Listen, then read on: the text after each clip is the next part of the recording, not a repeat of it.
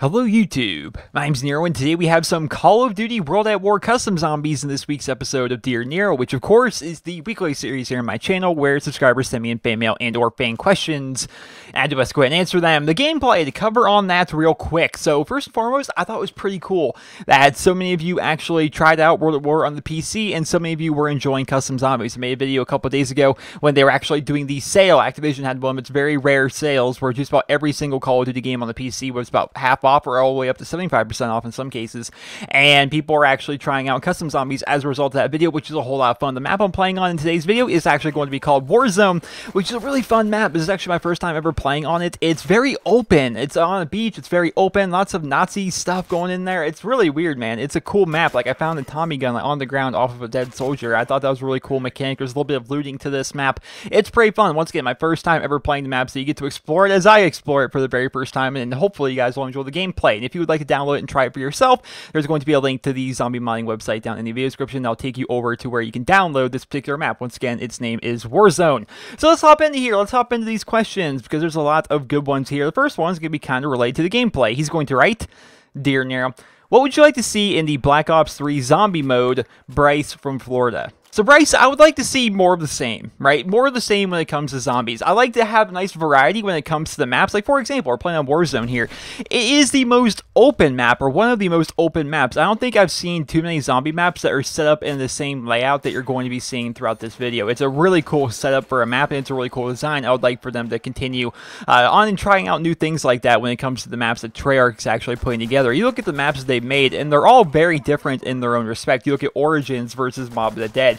You look at the Underground one, which the name is escaping me on the Underground one right now. For some reason, I can't remember it. But Die Rise was also just very different. They were all completely different, and they all tried out different things, and I like that. I like the setting. I like the changes that they make. But more importantly, when it comes to zombies, I want it to be like Treyarch zombies. You know, even though we know Black Ops 3 is going to have these thruster packs, and you're going to be able to jump around and stuff, I want to make sure that the zombies is going to be as much like Black Ops 2 zombies and Black Ops 1 zombies and World of War zombies as possible. I don't want this zombies experience to be kind of tailored in with the new movement system that they have. I don't really want that. I don't want us to be wall running in zombies and have that become a feature. I don't want it to be we have to do those like double jumps to be able to get up in the air and climb up onto certain areas and stuff like that. I don't know. I'm sure some people would want that, but for me personally, I want it to be more traditional in terms of the movement system. But aside from that, I want them to continue on with what they're doing. I think zombies is fantastic. Black Ops 2 was some of the best zombies, in my opinion. It was what really got me into zombies. We already know that Black Ops 3 Zombies is going to have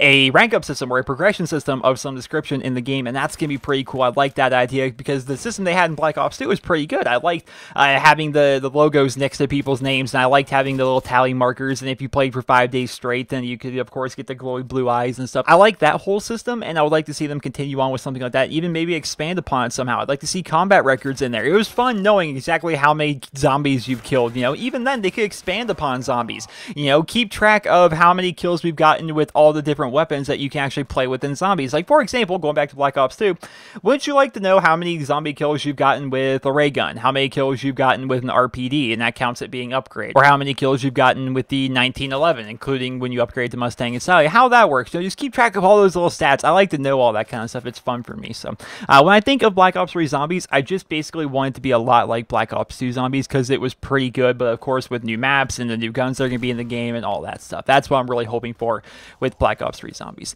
Next question, he writes, Dear Nero, do you think that skill-based matchmaking in Advanced Warfare will improve us as Call of Duty players in Black Ops 3? Because Advanced Warfare, we are going up against tryhards every single game, and where in Black Ops 3, we will have the same matchmaking system as what we had in Black Ops 2, and it will feel like we are greatly improved at Call of Duty. What do you think? Will Advanced Warfare improve our skills in the later Call of Duty games to come? Fisher from Washington. So Fisher, I'm not entirely convinced that your abilities in Advanced Warfare are necessarily going to translate into Black Ops 3. So hear me out on this, because I think it can be argued both ways, but this is my own take on it. I feel as though the games are going to be so different that it's not necessarily going to translate 100% of your skill from Advanced Warfare into Black Ops 3. Now, the example I'm going to use here is the skills that you had in Black Ops 2 didn't necessarily translate well into Advanced Warfare, right? Because they're two completely different games. The movement system's a lot different, and just by the very nature of the fact that we have exosuits in Advanced Warfare, it's unlike any any other Call of Duty game that we've had so far. You know, you look at the fact that some people are really good players, and they're really good players because they utilize their exosuits. They're constantly dashing, they're constantly sliding, they're very good, they can do the old double jump, and they can aim really well while they're in the air. And I see that a lot on DNA Satellite. These people are ridiculously good at maneuvering with their exosuits, and it's amazing sometimes to see. It's like, wow, because I try to do the same stuff, but my aim is just not nearly as good as what they're doing there. They can move around like crazy, and they can still stay, you know, just perfectly spot on with their aim. That's not necessarily going to translate that well into Black Ops 3. Of course, it might a little bit with like the wall running and stuff, but I don't think it's going to be that big of a deal because there are going to be thruster packs in Black Ops 3, but from all the people that have actually played the game early, and keep in mind it was still a very early build of the game, but still they were able to play Black Ops 3 early, and they said it's a lot more like Black Ops 2 than it is Advanced Warfare, especially with the movement system. Even with the wall running, even with the thruster pack on your back, it's still more like Black Ops 2, or at least that's what people are actually saying. So I feel as though if you were to try and prepare for the game, right, you should probably maybe play more Black Ops 2. I don't know, because everyone kind of does that, right? I can remember, you know, when Modern Warfare 2 was coming out, everybody went back to Call of Duty 4 because we wanted to get ready for Modern Warfare 2 because we figured it'd be a lot more like Call of Duty 4 as compared to being like World at War, and that was kind of true because it was made by the same people, it was set in the same time span, and etc.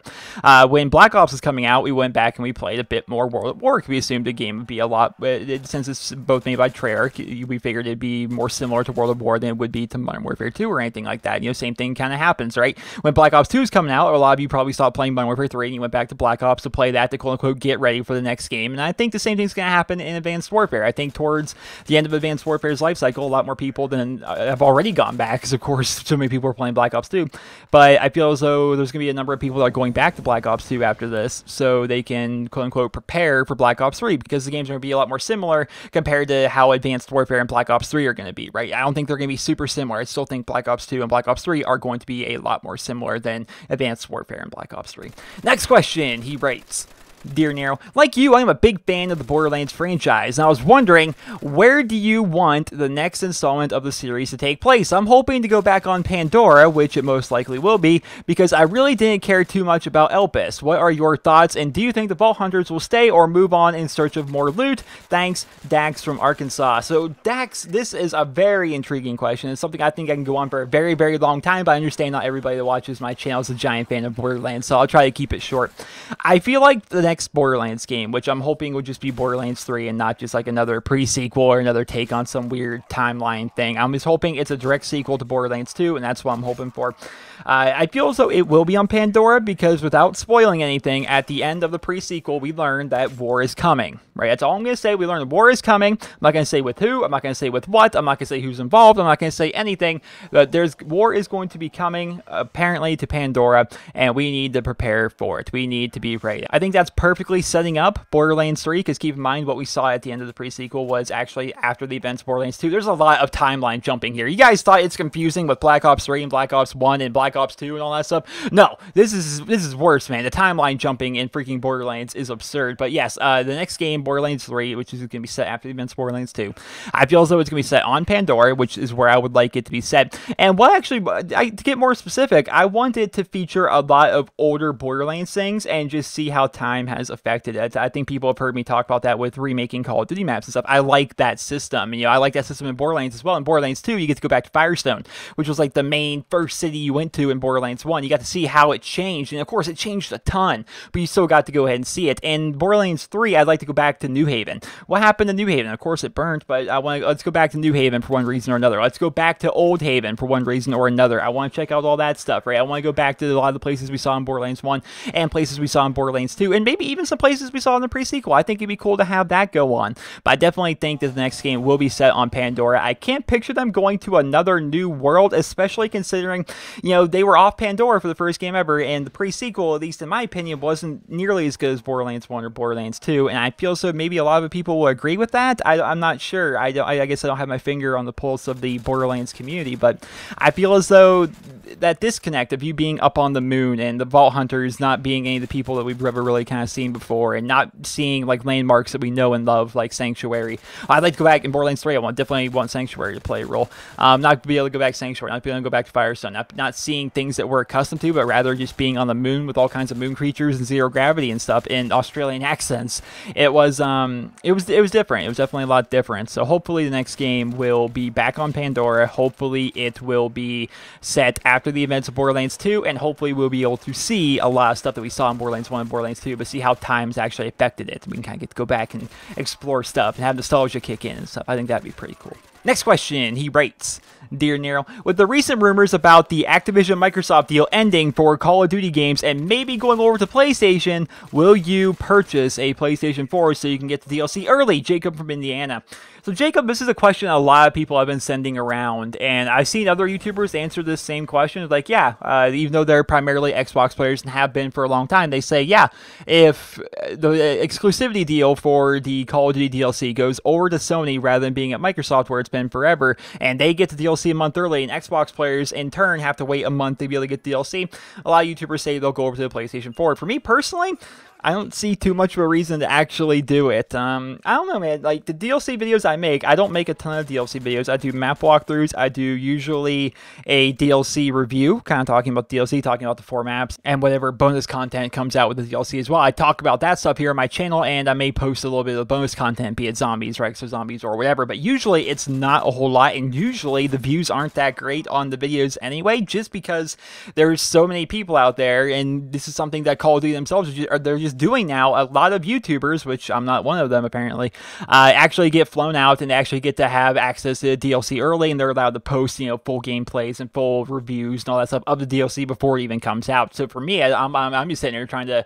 you know, hey guys, I know you guys have all probably seen this, but I guess I'll do a map walkthrough now for you. It's like, I do it for the people that, you know, want to see the entire map before they actually go ahead and purchase it. But if it comes down to, will I purchase a brand new console just to record DLC a bit early, I don't know. I think if I were to do it, I'd have to get a bit more of an investment in there. I would have to want to, you know, buy a bunch of PlayStation games to go along with it, maybe get a whole PlayStation account and maybe do Let's Plays of certain games or stuff like that. Because the idea of buying a PlayStation solely for the fact that I want to play DLC when it comes out, it's like, I don't know. But at the same time, it would be kind of fun, I suppose, to occasionally do open lobbies and stuff like that with PlayStation people. Because people have been asking me for that for years, to play with people on the PlayStation. So we'll see.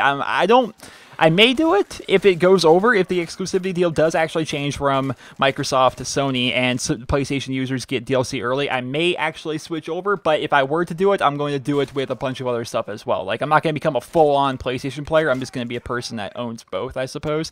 And I want to actually play stuff, because the idea for me, it's like, here, allow me to buy this console and this game and all this stuff and PlayStation Plus or whatever the live services you guys have there. I don't know what it's called. All that stuff, just so I can play DLC once every 2 months. I don't want to do that. That just seems silly to me. So I'd have to buy a bunch of stuff. But MLB The Show's on PlayStation. That'd be a whole lot of fun. Xbox hasn't had a good baseball game in years. So maybe I would do it for that too. I don't know. We'll see. We'll definitely see, guys. Next question, he writes, Dear Nero, what do you think about the new melee system in Black Ops 3? And what do you think about a headshot melee being a one-hit kill, aka panic knifing with some skill? Also, I wanted to know your opinion on different melee weapons, like light and heavy weapons. I think it would fit the Black Ops 3 theme perfectly. Imagine a robot transforming his hand into a sledgehammer and stomping the ground with it. This person did not leave his or her name. So...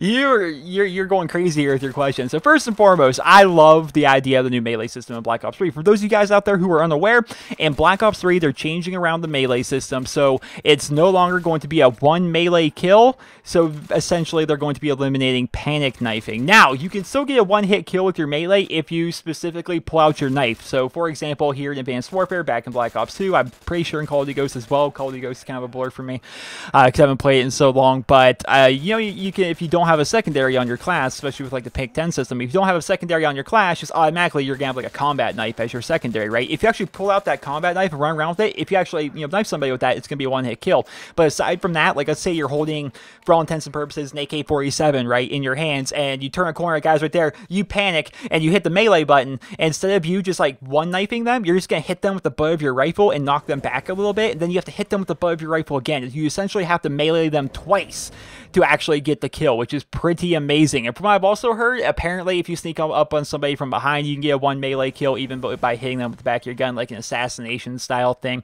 We'll have to see if that's really the case, because of course it's kind of hard to be able to tell. A lot of people are saying different things about this, but yeah, it definitely sounds like a really cool system. I'm very happy about that, because Advanced Warfare, I move around a lot. I'm trying to get better at it too. Like, I'm trying to get better at, you know, sliding and just using the exosuit a lot more. I kind of played like an old man when the game first came out. Recently, I'm trying to get a little bit more mobile, and you'll be seeing that like in my gameplays. I'm sure you actually saw it in yesterday's video where we're using the M1 irons a bunch. I was sliding around a lot more and jumping a lot more and just trying to be a lot more mobile. And since I've started doing that, like, I'll just like slide to a room, or I'll go really quickly into a room or something like that, and I'll always get in like these bad breath distance situations with people, and they just exo punch me. It's like, man, I can't wait for that to not happen anymore. That's gonna be a hoot. But yeah, I'm definitely a big fan of that. What is my opinion on the idea of a headshot melee being a one-hit kill, aka panic knifing with some skill?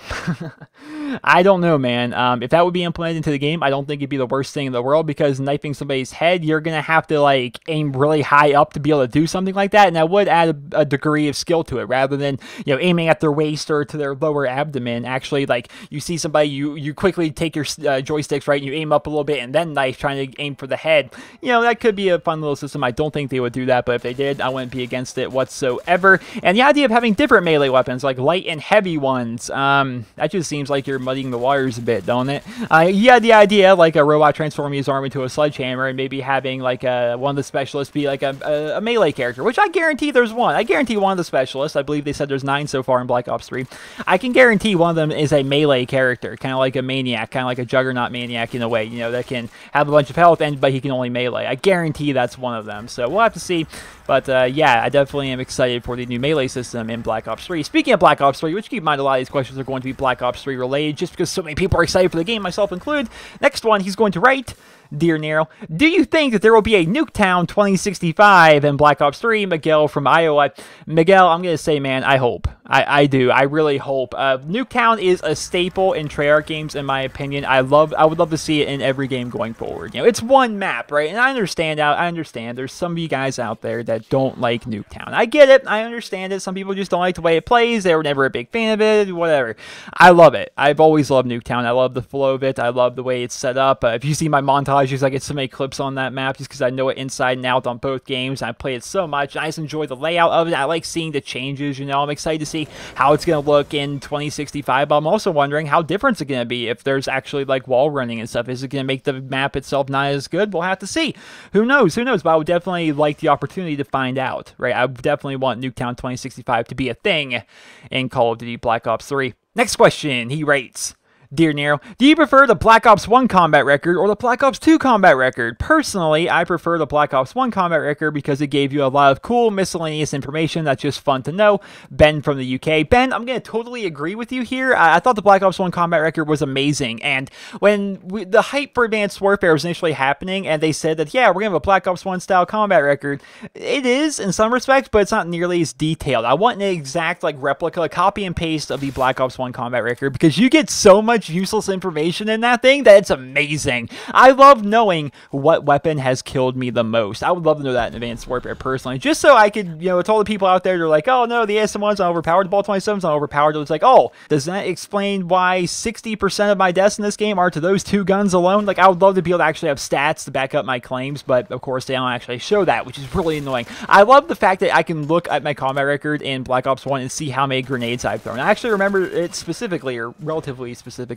I know that there are over 20,000 grenades. I've thrown over 20,000 grenades in Black Ops 1, and I've gotten whatever X amount of kills. You know, I've thrown so many grenades. Like, literally over 20,000 times I have thrown a grenade in that game. I know exactly how many times I've thrown a Semtex. I know exactly how many times I've thrown out a C4. How many times I've planted a Claymore. How many kills I've gotten with a Claymore. How many times have I called in a UAV. How many kills have I got with a chopper gunner.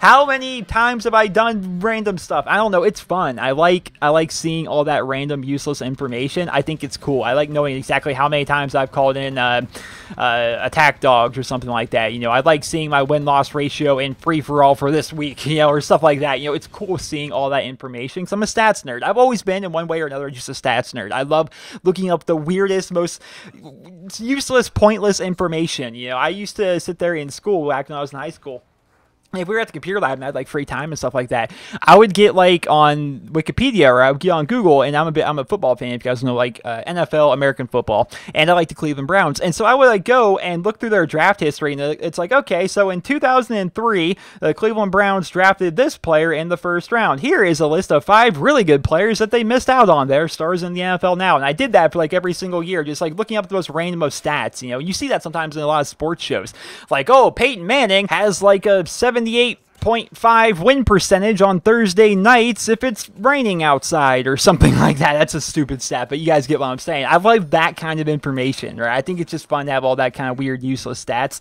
and I'm hoping that we have that kind of system in Black Ops 3 with their combat record. I hope they go back to a Black Ops 1 style system. Black Ops 2's was okay, but just wasn't nearly as detailed and as fun as the Black Ops 1 one. Next question, he's going to write, Dear Nero, do you think that certain players are naturally good at video games such as Call of Duty, or do you believe that it is down to practice? Before I play Call of Duty online, I always train in local play by playing against bots to get my aim better. I've been doing this since I started playing Call of Duty, and I find that it's extremely beneficial. Do you do the same?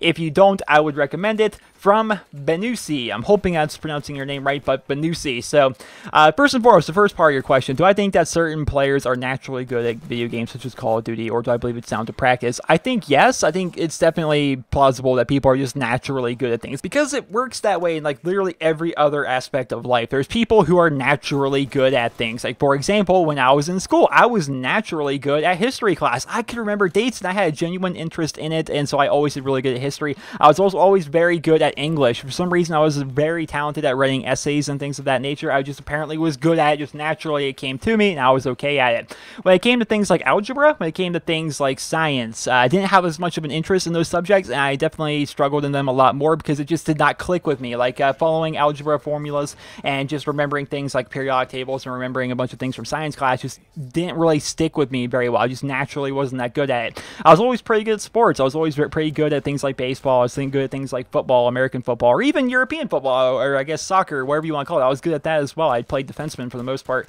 I was just naturally good at a lot of sports, but I wasn't like amazing at a lot of them, but I was naturally good enough to be able to compete at usually a higher level than most other people out there. But yeah, I think that's about it. I was never the best, but I was always above average at a lot of things, and video games just happen to be one of those things. Whereas there's other people who are just naturally not that good at certain kinds of video games, and they have to actually try a lot harder at it to try to be at the same level as other people who aren't really trying that hard at all. I think that's definitely something that happens, and I think there's a lot of players out there who are naturally just good at Call of Duty, and they kind of take that for granted. And there's other people who just naturally weren't good at Call of Duty. Maybe they don't have very good twitch reflexes. Maybe they have trouble understanding how the games are played or how the maps are flowing and things like that.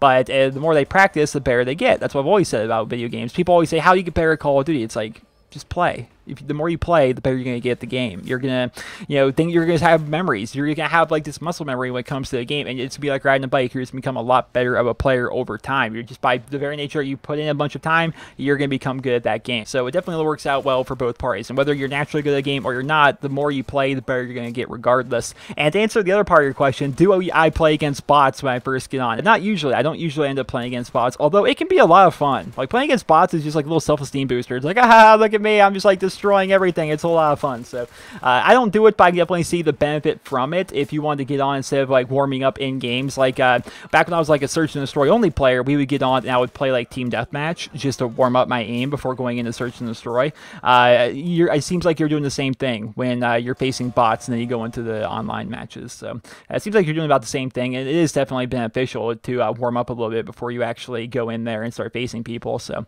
I guess it's to each his own when it comes to that. Next and final question, he's going to write, Dear Nero, why do you think people keep on buying the new Call of Duty? I started with Black Ops 1, and I see now that I have bought a few Call of Duty games, like COD Ghost and Advanced Warfare, and I just stopped playing after about half a year, and I just go back to the older Call of Duties. And I think to myself, what a waste of money, but I keep on buying the new Call of Duty every year. Why do you think people do that? From Aaron in the Netherlands. And Aaron, first and foremost, man, we're on sentences, man. There wasn't a single period in that whole message. But why do people keep buying the new Call of Duty game? First and foremost, your problem is not really a problem. You're saying only after 6 months you get tired of the most recent Call of Duty and start playing the other ones? How's that a waste of money? If you pay $60 for a game and it takes you 6 months to get tired of it, that's pretty good bang for your buck compared to like a single player game where you're gonna, be done with it in a week. Oh, I guess it depends on the single player game. Some of them, there's some single player games out there that have like a 4 to 5 hour campaign, and that campaign doesn't have a lot of replayability. Then there's other single player games that are like massive, giant open worlds where you can put in like 2,000 hours and you'll still not have seen every single thing that there actually is to see within the game. So first and foremost, man, I don't think you're wasting your money if you only get tired of Call of Duty after 6 months. Now, if you're one of the people that gets tired of Call of Duty after a few weeks, then yeah, that might have been kind of a waste of money. But at the same time, Call of Duty, I've said many times, man, has always been just one of the best bang for your buck games out there, because you buy the game for $60, and even if you buy like the season pass, you buy additional micro DLC and stuff like that, you look at the amount of hours that most players put into Call of Duty versus the amount of money they spent, that is ridiculously cheap compared to other games. You buy a single player game for $60 that has a 6-hour campaign, then you look at that, you're like, oh, well, I basically just spent $10 an hour to actually play this game. Whereas you look at Call of Duty, where you're going to put 10 days of playtime into the multiplayer alone, not counting the single player, not counting the zombies, whatever extra special mode you get there. And you look at that versus your $60, you're getting a lot bigger of a bang for your buck when it comes to Call of Duty. And I think that's one of the big reasons people keep on buying the new Call of Duty, because Call of Duty itself has a very simple formula. You get online and you start playing against people. The most played game mode in every single Call of Duty game is always Team Deathmatch, because it's very simple. You're on one team, the opponents are on the other team, you kill each other, first team to 75 or 100 or whatever wins, right? That's how it's always gone down. And it's simple enough. You have your guns, you have your perks, you get to put together your setup, and you have all the fun of a first-person shooter. Believe it or not, first-person shooters, the most fun part is usually the gun shooting part. A lot of people like Call of Duty for that. They like playing around with the guns and shooting and just enjoying themselves. And that's why, because every single game, you get new maps, you get new guns, and you get new perks and new kill streaks, but at the same time, you're still usually staying true to that traditional Call of Duty formula, which is hop on, shoot at some other people, and enjoy yourself. And it's got the same 60 FPS fluidity that it's always had. That's one of the big parts. A lot of games on console especially haven't been able to run at 60 frames per second consistently. Like you look at Battlefield, it was 30 FPS forever. I'm pretty sure, is Battlefield Hardline 30 FPS on the Xbox One? I want to say it is, but I'm not sure. Yeah, so it's definitely, Call of Duty is a fun game for whatever reason. I think there's a lot of things that if you want to try and put your finger on the pulse of this, I think it's going to be pretty hard, but there's a lot of reasons why people like Call of Duty. And the reason why people continue to buy it year after year is because they get an updated experience of the game that they were playing last year, and the game they played last year, they already got more than their money's worth with the sheer amount of playtime they put into it. They're like, okay, I played a ton of this game, I had a ton of fun with it, now I'm going to buy this new game, I'm going to play on new maps, and I'm going to play out with new guns and new kill streaks and have a new graphics setup, because every game does feel fundamentally different than the one before it, and they're going to enjoy it. And if 6 months in you get kind of tired of the new game and you want to go play one of the giant list of older Call of Duty games, you can do that as well, because you already own them. And the Call of Duty games definitely have a lot of replayability. Heck, I've been playing Call of Duty 4 since 2007 off and on, man. I've played that game a ton. I played a ton. World at War here, you're seeing in this video, man. World at War came out in 2008. Here I am in 2015 playing custom zombies on the PC. Man, it's just a really cool, replayable game. It's just a whole lot of fun, man. Call of Duty is fantastic. And that is this week's episode of Dear Nero, and I hope you guys all enjoyed it. And if you did, please be sure to leave a rating where you guys feel it deserves. And if you guys would like to submit your questions for next week's episode of Dear Nero, simply send me a personal message here on YouTube. That's all you need to do. Go to my YouTube channel, go to the About tab, and from there you will find the Send Message button. Send me your question. I read through them all every Wednesday, pick out the ones I like, and I answer them on that week's episode of Dear Nero. That's how it's always worked. We've been doing this for over 140 weeks now. We're well over 140 episodes in the Dear Nero. Very simple formula, and we still continue to do it every single week, and you guys still seem to enjoy it, so we keep on doing it. So once again, though, I hope you guys all enjoyed the video. Please be sure to leave a rating. Hope you guys all...